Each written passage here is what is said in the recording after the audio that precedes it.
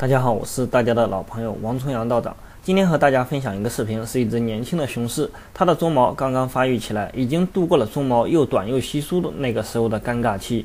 我们一起来欣赏一下这只年轻的雄狮吧。鬃毛对于雄狮来说是非常重要的。当它的鬃毛还没有发育起来的时候，虽然它的体型看起来和成年雄狮差不多大，但是呢，绝对不够自信。而鬃毛发育起来之后，会让雄狮看起来显得更大，头部显得非常大，对于别的狮子以及其他的动物都会有一个震慑的作用。而雄狮如果它的鬃毛的颜色越深，代表它的睾丸酮分泌越旺盛，说明呢它的战斗欲望就越强。这种狠角色呢，也会因为鬃毛的颜色对于其他狮子也会有一个震慑的作用。